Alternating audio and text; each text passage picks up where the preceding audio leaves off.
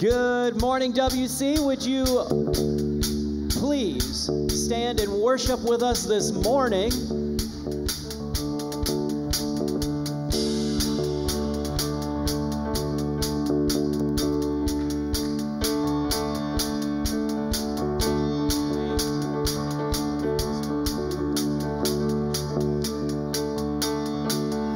I was buried beneath my shame. Sing that again. I was buried beneath my shame. Who could carry that kind of weight? It was my doom till I met you. I was breathing but not alive. All my failures I tried to hide. It was my doom till I met you. Yeah, you called my name and I ran out of that grave.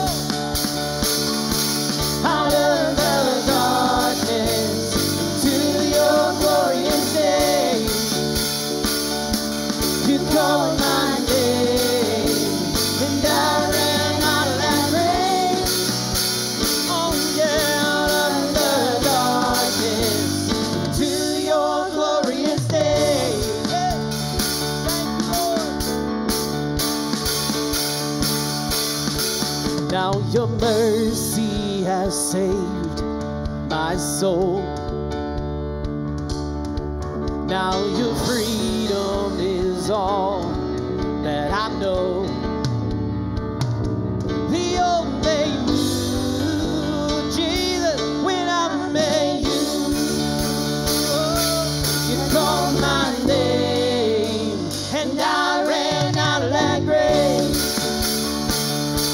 Out of the darkness to your glorious day. You called my name and I ran out of that grave. Oh yeah, out of the darkness to your glorious day.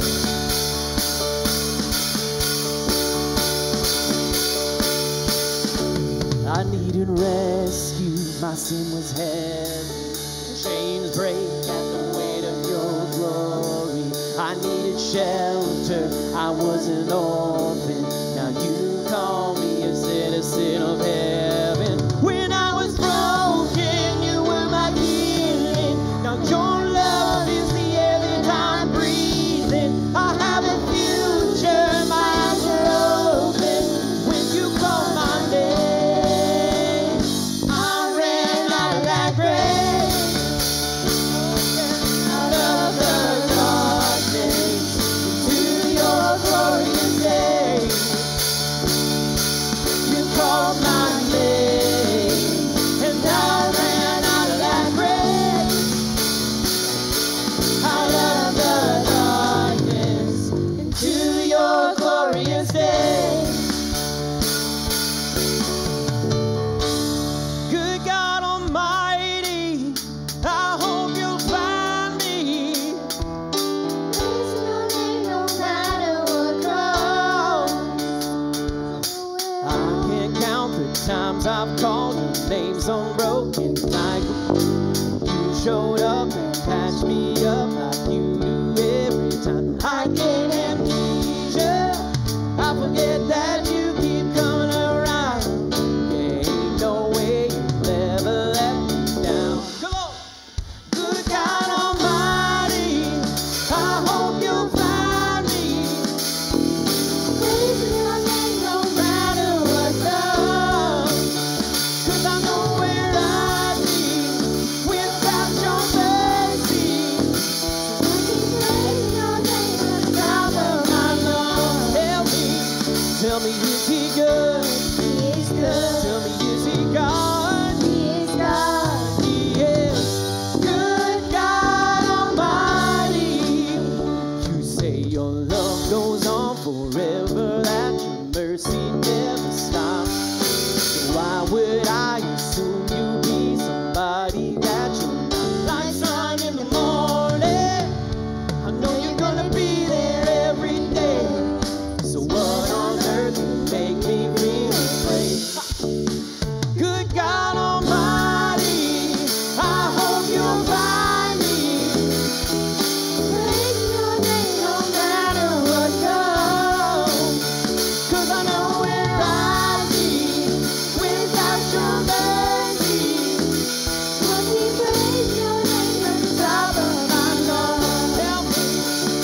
me, is he good?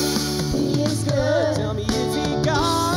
He is God. He is good God Almighty. Praise him. Praise him in the morning, praise him in the noontime, praise him when the sun goes down.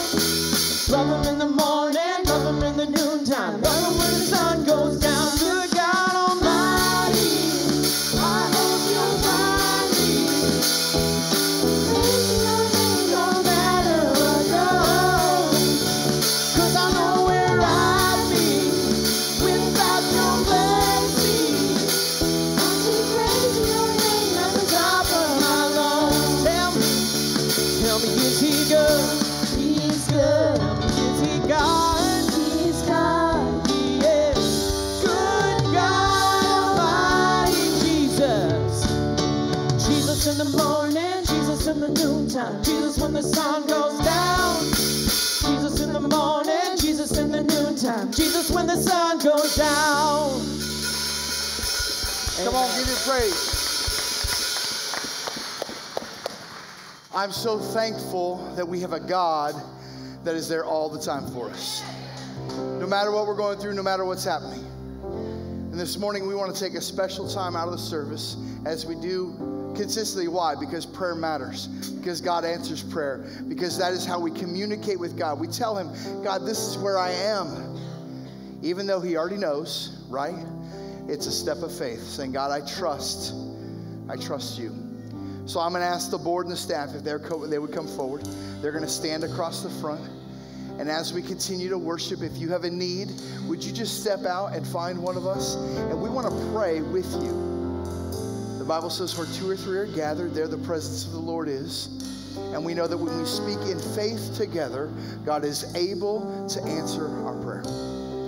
So would you join us this morning as we continue to worship and pray?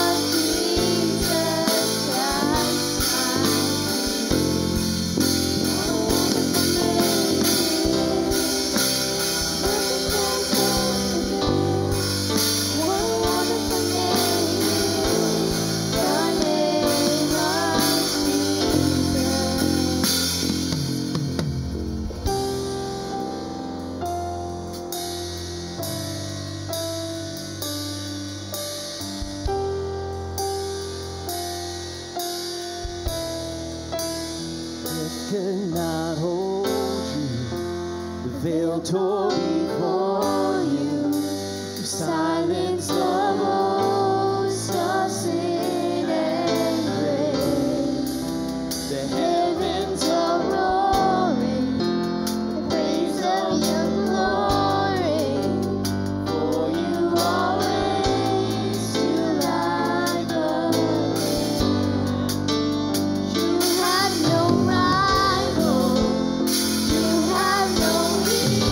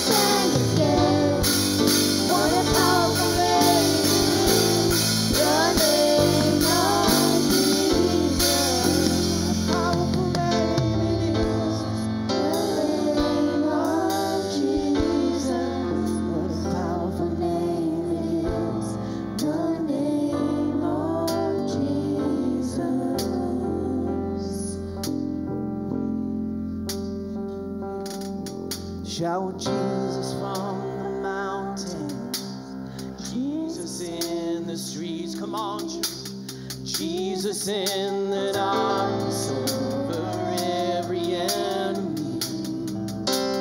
Jesus for my family, I speak the holy name. Jesus. Shout Jesus. Shout Jesus from the mountains, Jesus in the streets, Jesus in the darkness over every enemy. Jesus for my family, I speak your holy name. Jesus. Shout Jesus. Shout Jesus from the mountains, Jesus in the streets, Jesus in the darkness over every enemy. Jesus for my family, I speak the holy name. Jesus. Your name is power. Your name is healing. Your name is life. Break every stronghold, shine through the shadows, burn like the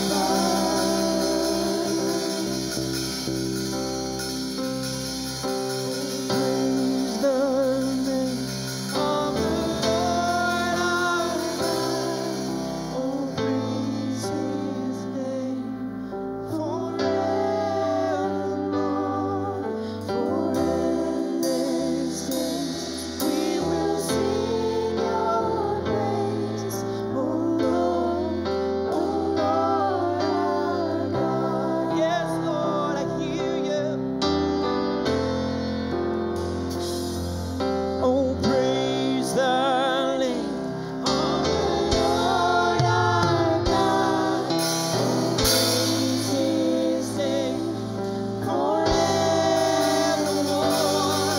For endless days we will sing Your praise, oh Lord our God.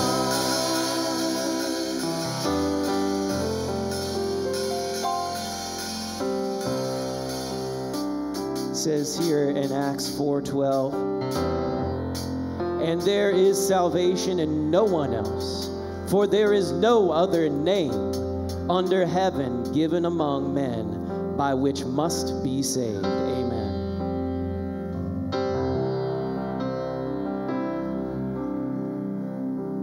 Some of the last lines we sang in Good God Almighty: Jesus in the morning, Jesus in the noontime. The name of Jesus has power, amen. He shall return in robes of white, the blazing sun shall pierce the night, and I will rise among the saints, my gaze transfixed on Jesus' face, and I will rise among the saints, my gaze transfixed on Jesus' face.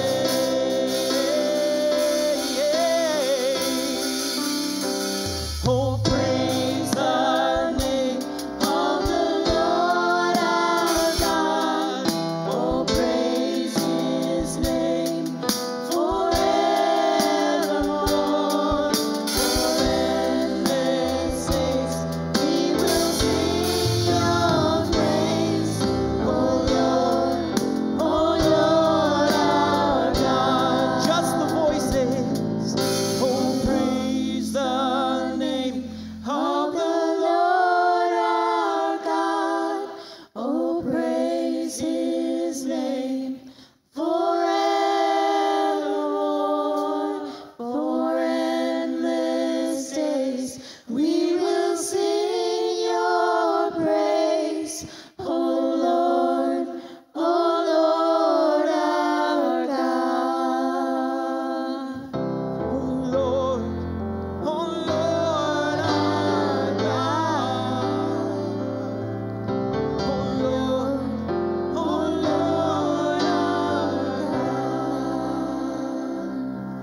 hand clap of praise this morning. Thank you, Jesus.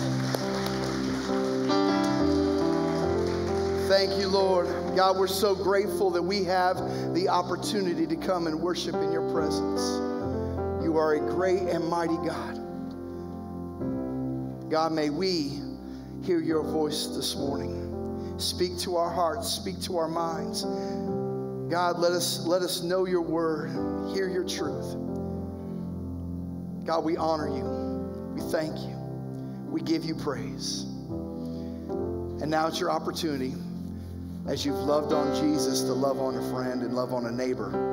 So I would encourage you, would you find one or two people sitting around you, maybe even somebody you don't know. I would encourage you, find somebody you don't know, shake a hand, introduce yourself, give them a high five, a fist bump, a hug. If you're online with us, give us a thumbs up, a heart emoji, type your name, let us know you're there. We're so excited you're here this morning at the Wapak Church.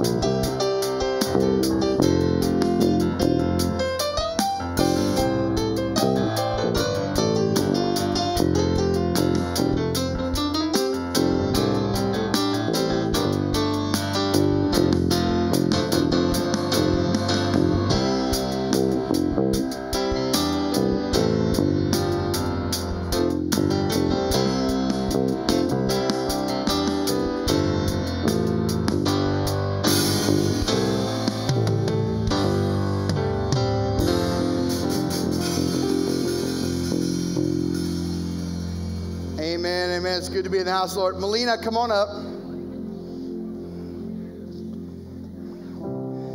Every once in a while, we have the opportunity to just thank our staff and even our volunteer staff. Melina is in charge of our women's ministry, and her and Greg just celebrated their anniversary. How many years? 26 years. Greg's right there. So happy anniversary. We appreciate all you do for our church. Thank you very much. Hey, I like to embarrass them just every once in a while. If you're a guest with us this morning and this is your first time here, in the chair in front of you, there's a card. It looks like this. It says communication card. If you could, would you fill that out during the service and just put your name on it? And we promise we're not going to spam you with mail, but we would like to say hello. We would like to reach out to you and introduce ourselves to you. And then if you would just drop this in the offering bucket later in the service as you leave. If you'll catch me at the door and just let me know, hey, it's my first time here. I just have a box of wine and chocolates just to say thank you for being here. See, some people like wine and chocolates. Just to say thank you. We're so appreciative that you're joining us this morning. Would you join me? Let's welcome all of our guests this morning. Come on. Hey there. Is today your first time here? Or maybe your first time in a while? If so, maybe you're wondering exactly who we are and what this church is all about. Well, we'd like you to know that we're a group of ordinary people who are on an amazing journey together, following Christ. Our guide is the Bible because it's the divinely inspired Word of God, and it will never take us in the wrong direction. Along the way, we hope you'll see that we are welcoming and spiritually passionate, and that getting to know you is a big deal to us. We know that the road is rough sometimes, but we'll work really hard to bring you practical and relevant messages to equip and encourage you through life's ups and downs. We want you to know that we care about this community, and we believe that it's our job to make it a better place. So, no matter who you are or where you've been, we're glad you're here with us today. And we hope that you'll join us on our journey, following Christ and living out His plan for us. So, welcome to church. Amen, amen. If you grab your notes and flip to the sermon notes, we take notes because we forget 80% of what we do not write down, and we believe it's important to remember God's word. Amen? So grab your lipstick, Crayolas, mascara, whatever you need to take notes. Now, we are beginning a series this morning on Daniel. Every year we try to do at least one character study where we look at people of the Bible and we look at their lives and their ups and downs, their victories, their failures. And we try to do this so we can maybe get a glimpse of maybe how we can live and lessons we can learn. We also do this in the same time as our kids. So as we're going through this, we're going through Daniel chapter 1. Kids will go through Daniel chapter 1. Their lesson might be a little bit different than ours, but at least when you ask your kids or your grandkids, hey, what'd you learn? And they go, oh no. You can say, I know exactly what you learned.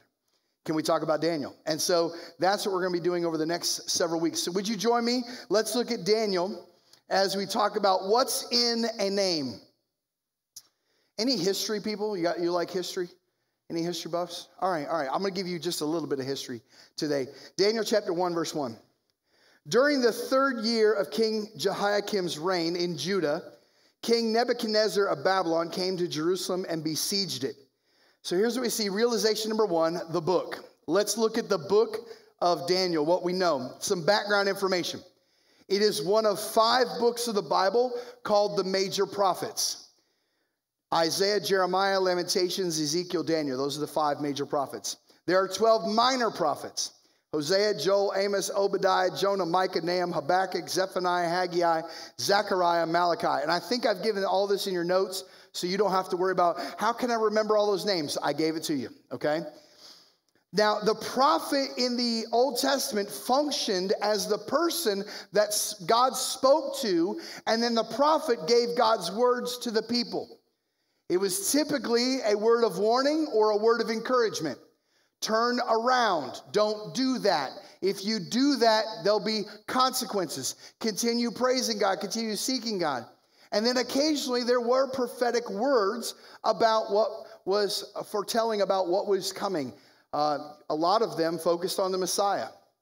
Do you realize in the Old Testament there were over 300 prophecies about Jesus' first coming? And there's 800 about his second coming. How much more do you think we need to be ready for him to return? So some historical information about the book. Daniel is both historic and prophetic. He is the one that writes the book. It's written somewhere between 536 and 530 BC. Obviously, that first verse tells us it's about 605 that they're being besieged. So it's written just a little bit after. That happened just a little bit before the book was written. The first 6 chapters are events happening in Daniel's life, and primarily that's what we're going to look at over the next few weeks. The next 6 chapters focus on prophecy in the future. And if you've joined us during our Wednesday night study in Revelation, we've looked at Daniel quite a bit, haven't we? So let me, the period of time that we're talking about here is what's known as the Babylonian exile or Babylonian captivity. So let me give you just a little brief snippet, if you will. And you want to know, well, what are we talking about? What's happening when? During this period of time, you have King Nebuchadnezzar who's reigning through most of the book. And then you can see Daniel, Jeremiah, Ezekiel. There's some overlap there. So if you've ever read the Bible and you read something in one place and you read like the exact same thing in another book, that should kind of clue you in that these are probably written about the same events and they just maybe a different authors writing it. So this is not the first time that the Jewish people have been exiled or gone into captivity. Let me give you some national information. National information. After Solomon, David's son, Israel is split into 2. They decide that they want not only a different king, but they want to worship as they want to worship. And so Judah is in the south, and Israel is in the north. That's how they split the two. Judah includes Benjamin, the tribe of Judah, and most of the tribe of Levi. All the other tribes of Israel make up the northern kingdom. The problem is this, is that Israel continues to worship other gods. Israel breaks its covenant with God and follows along with other nations and worships other gods. And so their continued sin causes God's judgment to come upon them. And he allows other nations to defeat them, trying to turn their hearts back against God. And they do pretty well, and they turn around, and then they turn back around. Then they turn around, they turn back around. You know, it's kind of, if you have not seen the movie The Forge that opened this weekend, some of us went out and watched it. It is a fantastic movie. One of the lines was this: don't take one step forward and then one step back, baby. That's just doing the cha-cha. Okay? But that's how life sometimes works, doesn't it? We feel like we gained a little ground, then we lost a little ground. We did a little, so there has to be there, and that's what Israel's doing. They're just back and forth, back and forth. And so Assyria invades the northern kingdom in 722 BC. They are brutal in their treatment of Israel.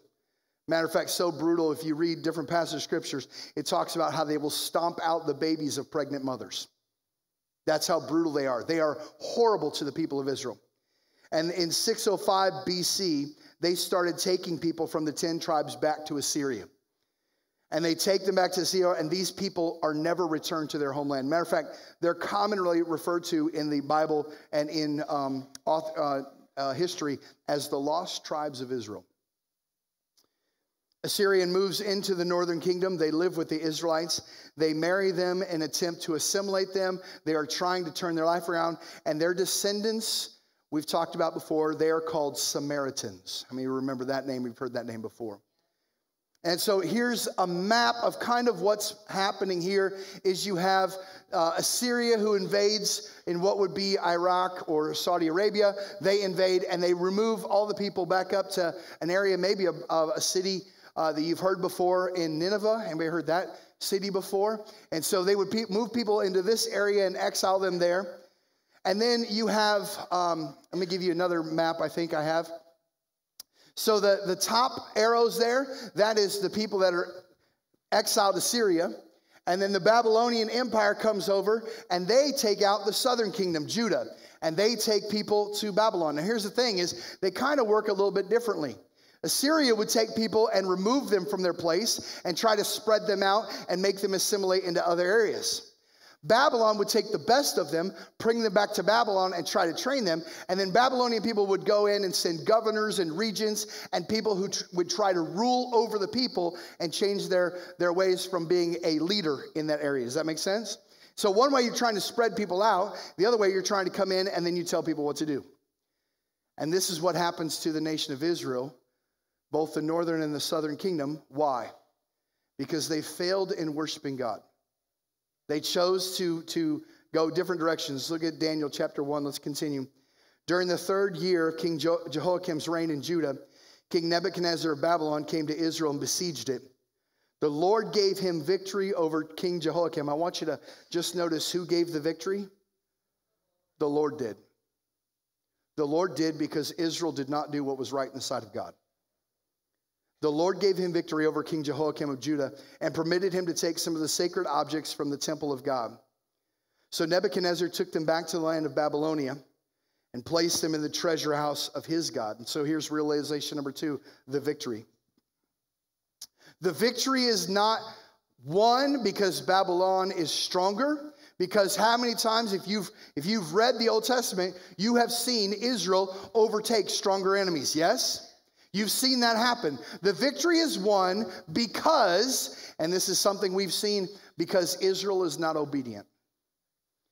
If you want to jot this down just as kind of a side note, sometimes the enemy wins a victory in our life because we haven't been obedient. When you and I are not obedient, God allows the enemy to take ground. Why does he do that? Again, let's go back to what we have already learned, and we've talked about this on Wednesday night especially. God is after our heart. And if God can get our heart by causing us to go through suffering and pain, he'll do that. Now, at the same time, do we go through suffering and pain just because it's part of life? Yes. But God's after our heart. God wants us to turn to him. And so in 2 Kings 17 through 25, and Amos, Hosea, Micah, Habakkuk, Haggai, Zechariah, Malachi, Ezra, Nehemiah, all of those books deal with this exile. They deal with this problem of Israel not turning to God, and they're exiled because of it. Parts of Isaiah, Jeremiah, Ezekiel, Daniel all deal with it. The Babylons invade the southern kingdom in 586. Nebuchadnezzar levels the temple. This is the first destruction of Jerusalem. And he does it because Israel rebels and they refuse to submit to his leadership. And he says, oh, you're not going to listen to me? And he wipes out the city.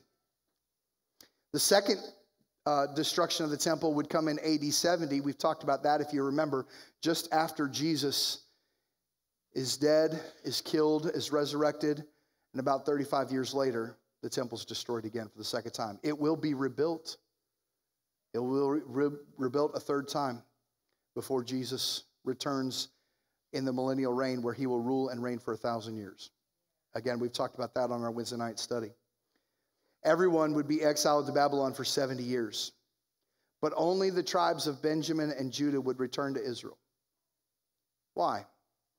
Why would only some and not the others? Again, God is after people's heart. It seems like the southern tribe was a little bit more obedient to God. But why did it all happen? Look at Jeremiah 25:7. But you would not listen to me, says the Lord. You made me furious by worshiping idols you made with your own hands, bringing on yourselves the disasters you now suffer.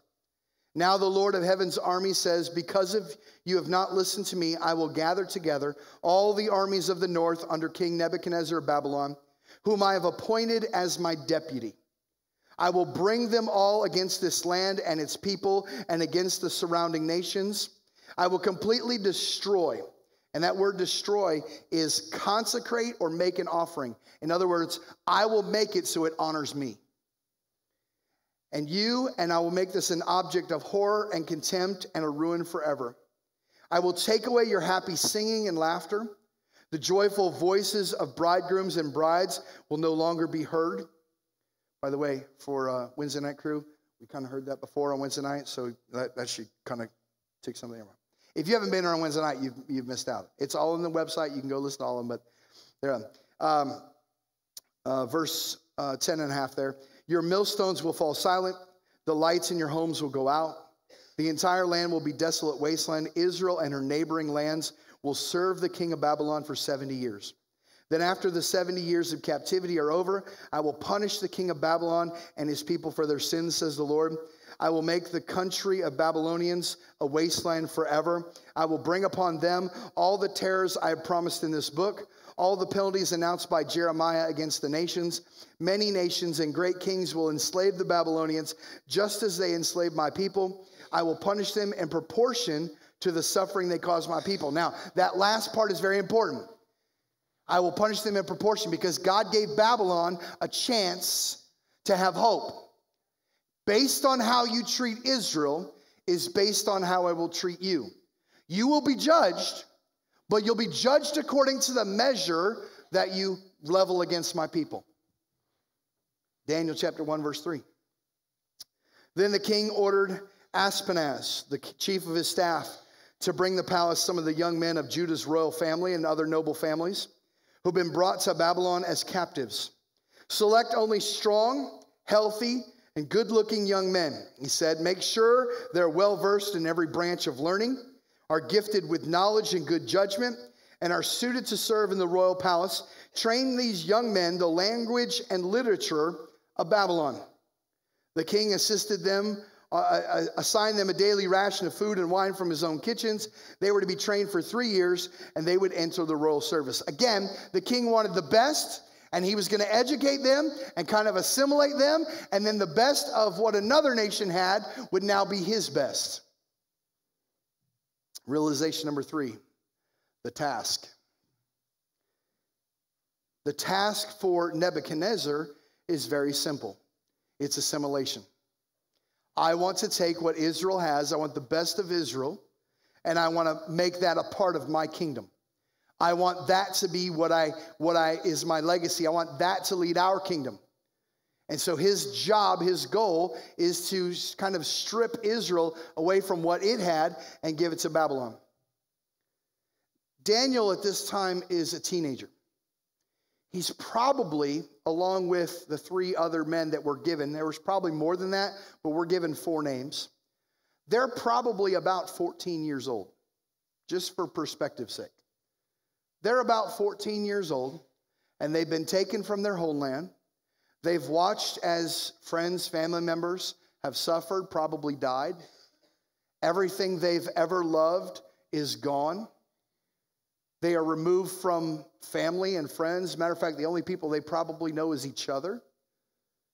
They're in a strange land, strange place, serving a new king that demands that they behave in a different way. Babylon was extremely polytheistic. It worshiped many gods. When the Assyrians exiled the Jewish people, when they spread them out, they were trying to change their culture. For Babylon, it was, we're going to put you in and assimilate you, and now you're going to take on all the different things that we have. You're going to do what we do. You're going to eat what we eat. Matter of fact, if you look at the latter portion of chapter 1, you see that Daniel and the king have a difference of, hey, we're not going to eat that food. We're going to eat different food. And there's a little challenge there. Why? Because Daniel said, even at about 14, he knew, I'm going to obey God no matter what anyone else says. King Nebuchadnezzar was trying to absorb the roots, was trying to remove what the Israelite people knew about themselves. Can I just kind of give you something to think about that we're going to talk in just a little bit? How much so has our culture tried to remove what we know? Tried to take away what we know is truth to say there is no truth. Try to take away what our foundation of principles. And they've tried to say, well, we're going to live this way. We're going to do this. And it's a fight, isn't it? Daniel has been removed from everything, and yet he holds on to what he knows is true. It's not only this assimilation that we see, but it's also prophetic. We see prophecy. See, not only did God say to Babylon, listen, however you treat my people, I will pay you back. But we also see prophecy. Matter of fact, we see prophecy that Daniel gives about the future, the revelation, and the 7 years of tribulation. We see that prophesied in Daniel. We also see maybe some prophecy about Jesus' birth. Many scholars believe that the story of Jesus' birth, the wise men, when they come from the east, they're coming from Babylon. Because Daniel is referred to, and so are the people that he serves with, are referred to wise men several times throughout this book. And it would have been, think about it, it would have been Daniel who lives 70 years in Babylon. He would have shared some of his insight that God has given. He would have shared the prophecy to these men. So when it comes time for Jesus to be born, guess who's looking for him? The wise men of Babylon. And that's who comes. Is that true or not? We don't know, but there's very good indication that it's very possible. Look at Daniel chapter 1, verse 6. Daniel, Hananiah, Mishael, and Azariah were the 4 young men chosen from all the tribe of Judah. So the chief of staff renamed them with these Babylonian names. Daniel was called Belteshazzar. Hananiah was called Shadrach. Mishael was called Meshach. And Azariah was called Abednego. Now, you've probably heard Shadrach, Meshach, and Abednego before, right? We'll talk about those guys in the coming weeks. But I want to talk about the name. Why was their name changed? Why is it so? They were trying to assimilate them and bring them into a new country. Why the name change? Because here's what you and I probably don't understand as much as it was in that time. The name had significant meaning during that time. There's a changed name. So we see a changed name. Names in the Bible spoke to the character of the individual. Names called out the blessing of God. It called out help from God. Names even prophesied the future of the individual in their name.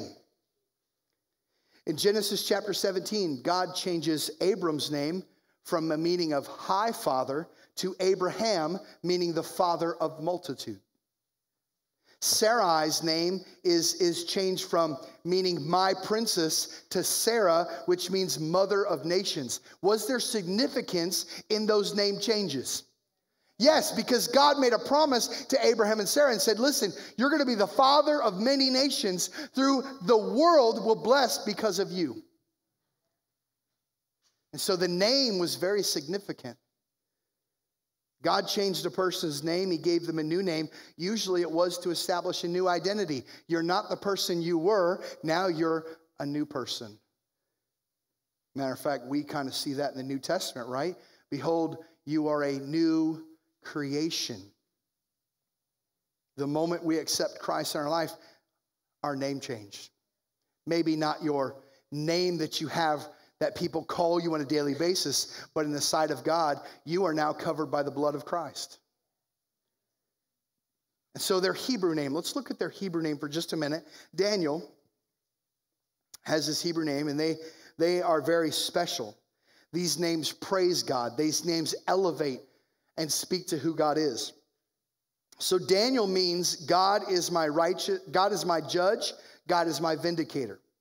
Now, I think that's very important because we will see through Daniel's life. As a matter of fact, let me give you just a foreshadowing. If you probably know this, but Daniel, because of his faith, is thrown into a den of lions. How many heard of Daniel and the lion's den before? Okay. But guess who stands and judges and who vindicates him? God.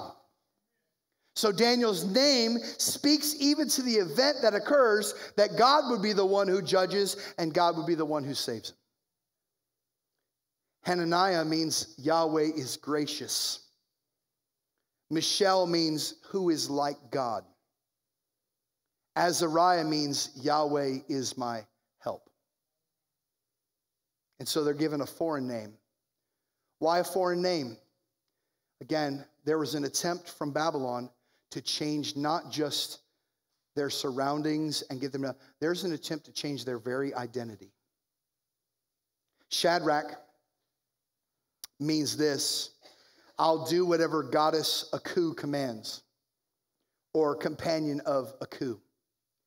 Meshach means this: there's no one like goddess Aku, or who is like Aku. Now, that may not mean anything to you, but for them, it was significant. It was significant for them personally, because here they are. They're trying to change our identity. They're trying to change what we believe. They're trying to change everything about us. The culture is trying to change who they are. We don't see anything like that in our culture today, do we?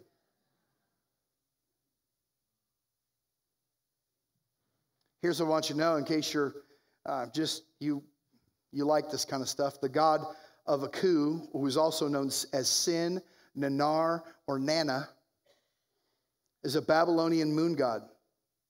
It's a shared god of the Sumerians, not Samaritans, Sumerians. The Sumerians established many city-states in Mesopotamia. Their culture thrived until about 1700 BC, and Babylonia subdued them, took control of their region during the reign of Hammurabi. Anybody recognize the name Hammurabi? From history class, you should. Hammurabi is the Hammurabi Code. It's the longest, best organized, best preserved legal text from the ancient Near East. Again, why is that important? Because all these things speak to not only the history of the Bible, but that the Bible is accurate in all it says. The Sumerians are credited with creating the first forms of writing, cuneiform, which is made up of a series of wedge-shaped marks carved into clay with a stylus.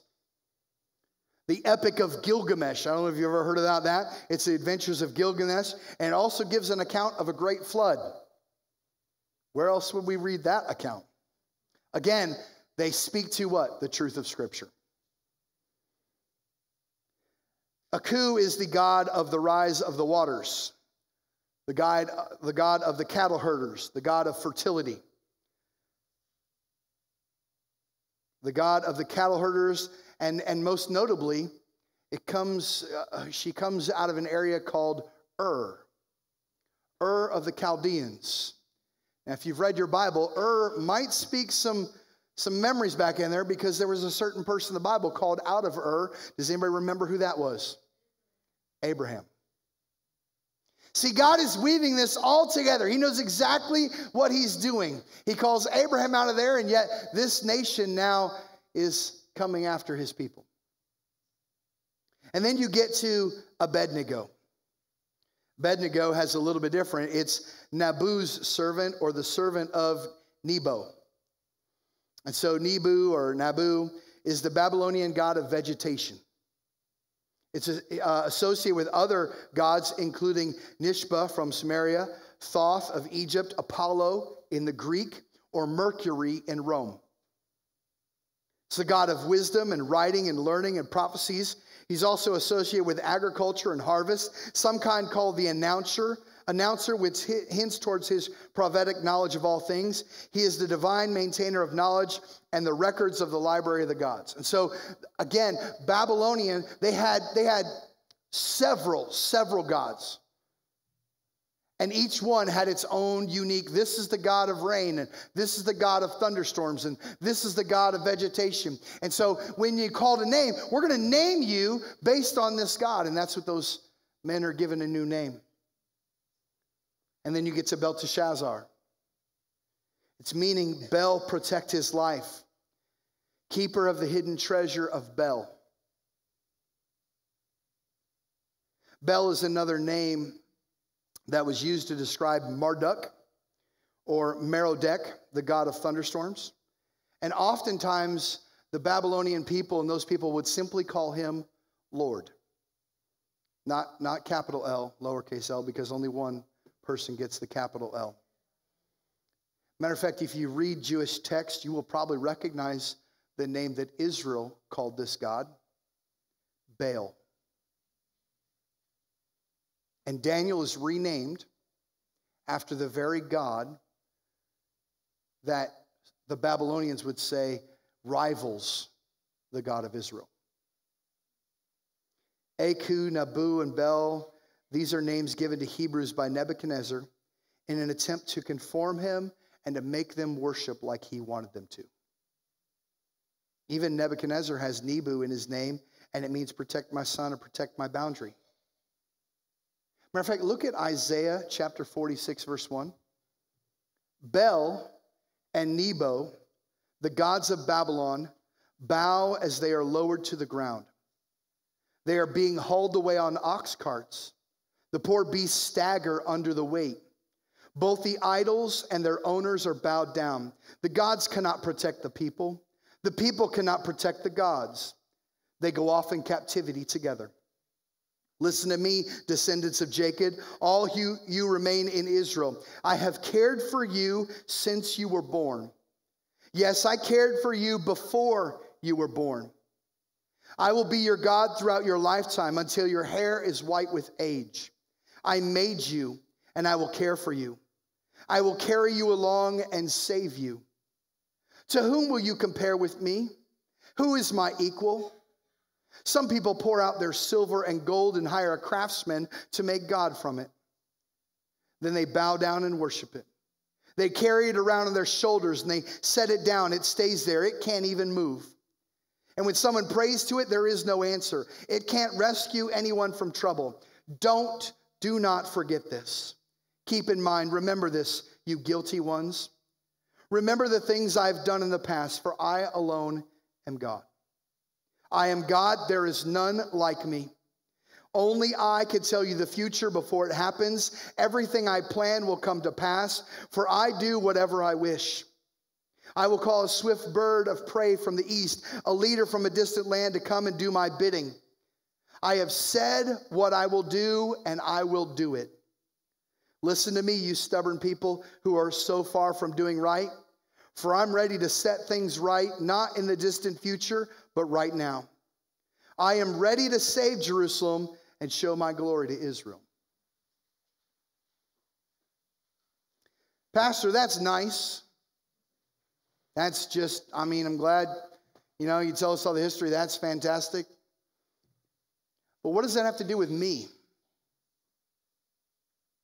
So let's look at a godly name. These boys are faithful witnesses to God and His character and His sovereignty. You read their story, they don't objectify, they don't demonize the Babylonians. You don't see them calling them names or protesting or saying whatever. Instead, they do what is right, humbly, and win people's hearts from the inside. While they live among their captors, they are witnesses for God. They don't allow their circumstances, their past, or their present to change what God says about them. How much more should we live? When the world tries to change who you are, when the world tries to change your identity, how much more should you hold on to what God says about you? So how do we respond to a way that is faithful to God when we're in a foreign land? When we're taken captive? When we're lost in the world? These boys are a reminder and a witness of what God will do. Today, people all around us are striving for significance. They look to be somebody. I want to be known. Isn't that what social media is all about? How many people like me? How many people read what I say? I want to feel important. The only power that one might say is to have this is who I am. Because we long for an identity. I want people to know me. Can I just tell you? Really, that's a heart's cry that only God can answer. Because once God knows you and you know that God knows you, nothing else matters. We identify with groups to find significance, to find meaning, to find hope. Isn't that what identity politics is all about?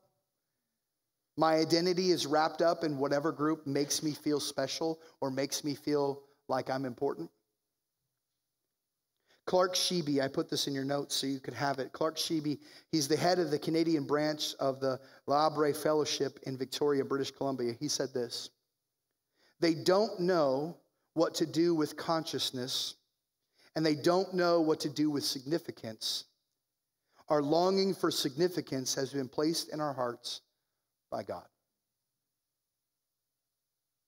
People have put in their hearts longing for God, so they put the treasury of other gods, other things that make me feel special, other things that makes me feel significant. If I go here, if I do this, then people will like me. But by doing so and identifying with all these other things, we lose the one identity that's most important. There's a scene in The Lion King, it's probably one of my favorite scenes. But Simba has ran away from the pride, and he thinks that he killed his father and all those things that happen. And he's trying to figure out what his purpose is in life. He's trying to figure out who he is. And he sees a vision of his dad. And his dad says, "You've forgotten who I am." He said, "No, I didn't know, Dad.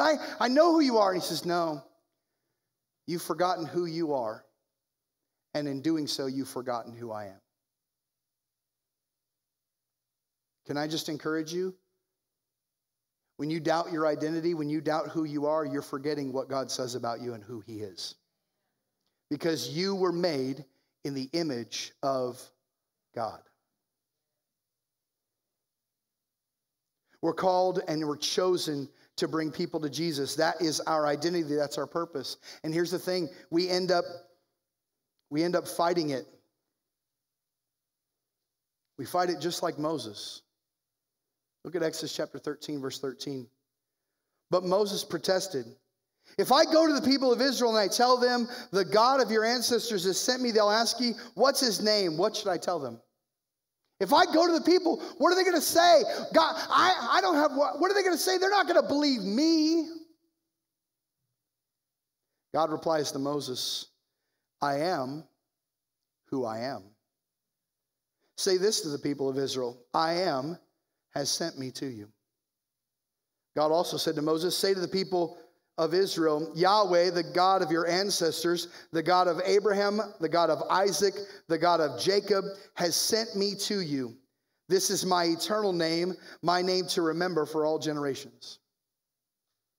See, I don't know if you caught what we read in the passage before, but it says that God knew you and he called you before you were born.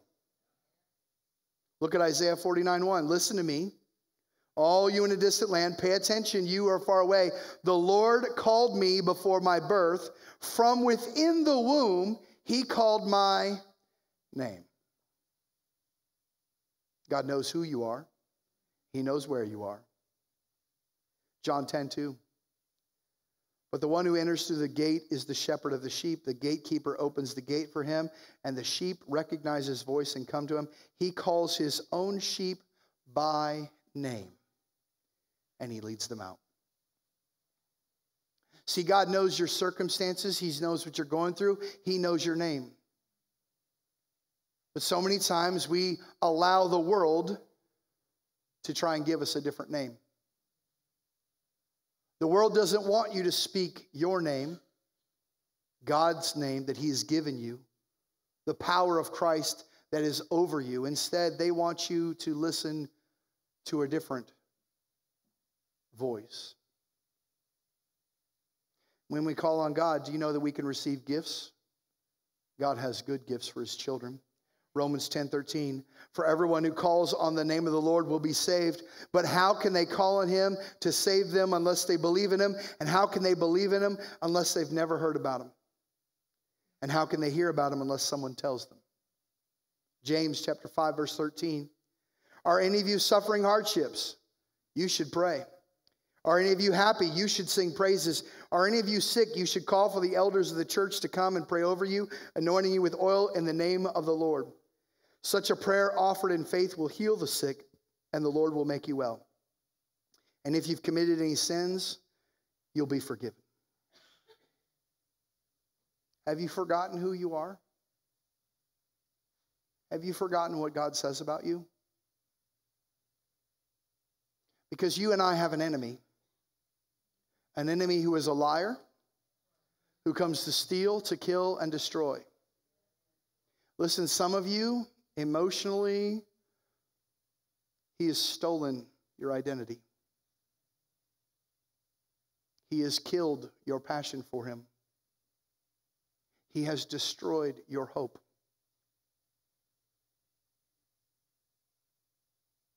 Some of you, it's more physically true. Your lives and relationships have been destroyed. He has killed things you love, people you love. The enemy has lied to you. He has deceived you. All in an attempt for you to forget the name above all names that stands beside you. See, the enemy wants to rename you based on your past. He renames you that you're alone. You're forgotten. You're hopeless. You're helpless. You're powerless. You're guilty. You're unworthy. You're lost. You don't deserve it. And if we're not careful, we start to believe the lie. We start to believe the name the enemy speaks over us. Here's what you need to know. There are over 600 names that God speaks over you throughout the Bible. Let me give you just a few of them. He calls you his bride, a city not forsaken, the faithful witness, the glorious church, a good soldier, the green olive tree in the house of the God, a holy temple, a new creature, a treasure, a masterpiece, a remnant, a righteous, the vessel of honor, Abraham's children, blessed, chosen, disciple, beloved, friend. He calls you family. He calls you known. He calls you forgiven. He calls you worthy. Probably some of my favorite. He calls us son, daughter, children. He calls us heir. He calls us priests. And he calls us loved. Isaiah 48:1. Listen to me, O family of Jacob, you who are called by the what? Name of Israel. And born into the family of Judah, listen, you take oaths in the name of the Lord, and you call on the God of Israel. You don't keep your promises. Even though you call yourself the holy city and talk about depending on the God of Israel, whose name is the Lord of heaven's armies. Long ago, I told you what was going to happen. Then suddenly I took action. All my predictions came true. For I know how stubborn and obstinate you are. Your necks are as unbending as iron. Your head are as hard as bronze. And that's why I told you what would happen. I told you beforehand what I'm going to do to you. And then you could never say my idols did it. My wooden image and metal God commanded it would happen. You have heard my predictions. You've seen them fulfilled. But you refuse to admit it. So now I would tell you new things, secrets you've not yet heard. These are brand new, not the things from the past, so you can't say we knew all the time. Yes, I will tell you the things that are entirely new, things you've never heard before, for I know so well what traitors you are. You've been rebels from birth. Yet for my own sake and the honor of my, who, what? Name, I will not hold back my anger and not wipe you out. I have refined you, but not as silver is refined. Rather, I've refined you in the furnace of suffering. I will rescue you for my sake. Yes, for my own sake. I will not let my reputation be tarnished. I will not share my glory with idols. Listen to me, O family of Jacob, Israel, my chosen one. I alone am God, the first and the last. I want you to notice that passage. He says this. Listen, I will not be second. You can't have other idols. You can't let other things allow to control you. I'm going to be the one you worship. And I'll prove to you it's me. And I'll rescue you if you want it. My name will not be tarnished. I will redeem my people. I will show my people love. I will allow my people to continue.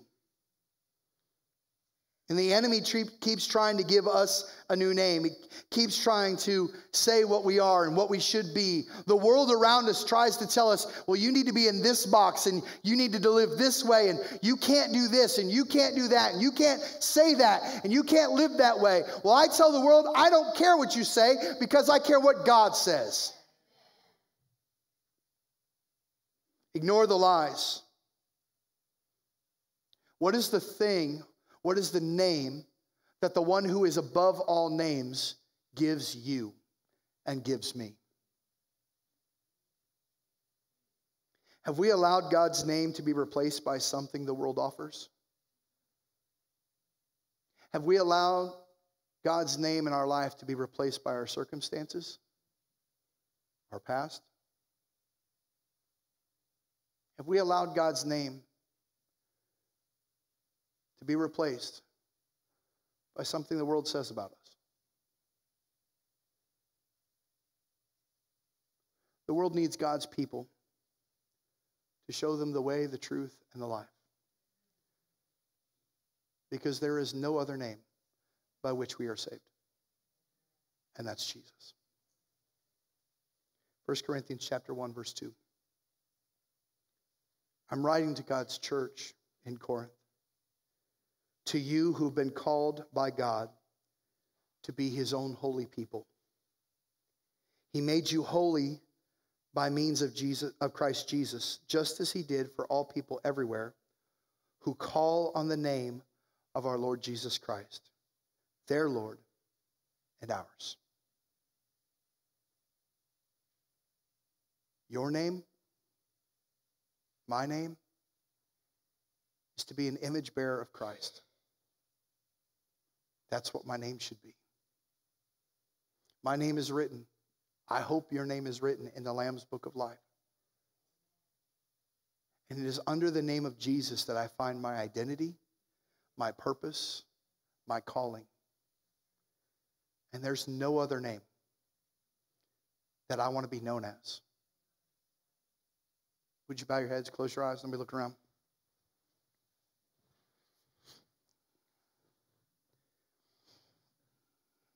What's your name?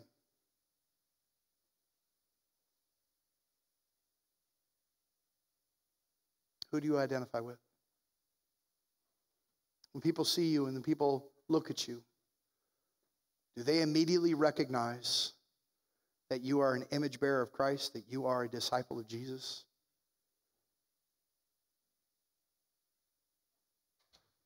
So we start here. You'd say, Pastor, I need to ask God to forgive me. I have sinned. I have made mistakes.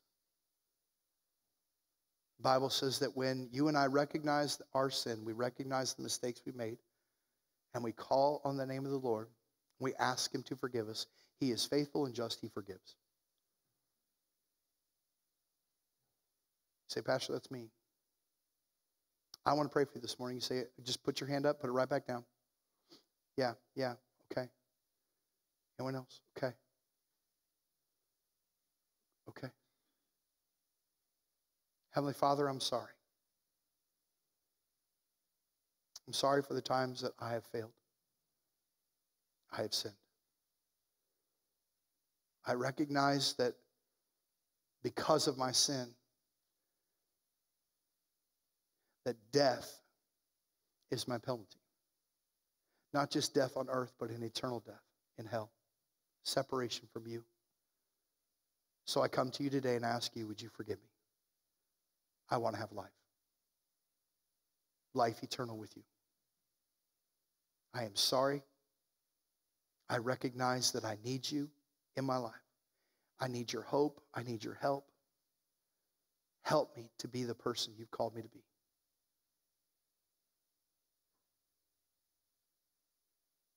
Some of you this morning,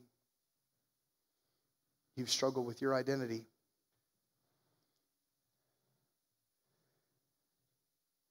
Called yourself lonely, broken, hurt. Maybe you call yourself abused, unworthy, unloved.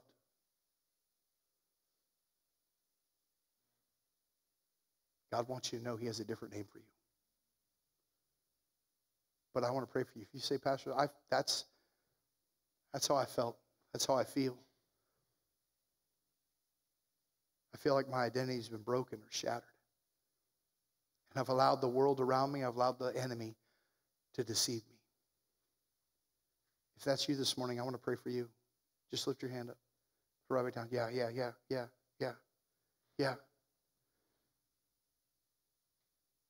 Can we pray together? Heavenly Father, change what I know. Change what I know your word says about me, what you say about me. God, I don't want the enemy any longer to deceive me. I don't want to be fooled by the world. I don't want to be convinced by anyone else. God, I know that I am a child of God. I am loved. I have hope. I have joy. And the world around me desperately needs to see who you are. Just like Daniel is in a foreign place, sometimes I feel like, God, I'm in a foreign land. The world around me, I don't recognize it anymore. But I recognize you. And I need you to lead me. I need you to be the one who guides me. I need the people I meet to see you in my life. I carry the image of Christ in my life, and I want people to know who Jesus is. So let my life shine. Let it shine so bright that people have to ask questions. Let me be so bold that, God, I don't have to worry about what other people think, because you will convict them of the truth. I trust you. We love you. It's in your name we pray. And everybody said, amen. Amen. I'm going to ask the ushers to come. We're going to take our Sunday morning tithe and offering. I want to encourage you to continue praying for our kids as they go to the release time activities. I want to thank you for your generosity. Thank you for continuing to give and honor God with your tithe, with your offering. I want to share just a little something that you're going to see happening starting next week. Our children in kids' church are learning about a new game that came out, BGMC. How many of you remember BGMC? Okay, BGMC means Boys and Girls Missionary Challenge. It used to be Boys and Girls Missionary Crusade. They changed the challenge. BGMC is what our kids, when they give offering, it goes to BGMC. BGMC helps our missionaries have materials so they can hand out to kids, so they can hand out to the mission field. And so some of them, they buy water jugs. Some of them buy, for areas that don't have that, they build wells. They do all kinds of things. But BGMC is specifically funded by our kids in our churches. And for those of you, if you might donate money to BGMC. But specifically, it's helping our kids to understand missions. How many it's important to help our kids understand missions? And so they decided, they said, you know what? There's something we want to do, and we want to help our kids understand missions even more. So they kind of came out with a trading card game. Trading card game is similar to some of those trading card games out there. I don't know if you've got kids, they play Pokemon or they play one of those other games like that. Well, this is a game that is all about missions. It teaches kids about how missions works, with the locations that some of our missionaries are in.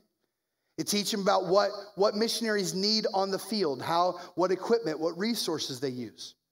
It talks about how they can earn money and give to missions. It talks about how partnerships work. And the game works a little bit like this. They play cards back and forth, but you play a location card. And whatever person wins, then the students pray for that location. So just in a nutshell, the kids are learning about missions. They're learning about how missions work. They're learning about partnerships. They got to do some math because that's how you get points. So, like, it's a fun way to educate kids. I mean, that's important because it's hard enough to do math, right? And at the same time, it teaches them to pray. I think that's a pretty cool thing when you can get our kids excited about those things. So what you're going to see is you're going to see some of those cards around. Next week, our board members will have a little yellow lanyard. And if your kids say the memory verse for each week, then we'll give them a trading card. And so they can buy cards and they can do all kinds of stuff, but we want to invest in our kids because we think it's important that our kids learn the Bible, quote the Bible, know God's word. Amen? So if you see those around, I just want to give you a heads up of what's coming. And I'm going to pray, and then you're going to see a little video kind of talking about it, all right? Father, thank you once again that we are able to come to you and worship you and serve you. We pray for our offering. We pray that you would bless it, use it for your kingdom. God, you are the only person who can take paper and turn it into souls. So as we give our tithe, as we give to you, God, be honored. May your name be glorified. Change hearts and lives in our area, change hearts and lives in our state, in our country, and around the world.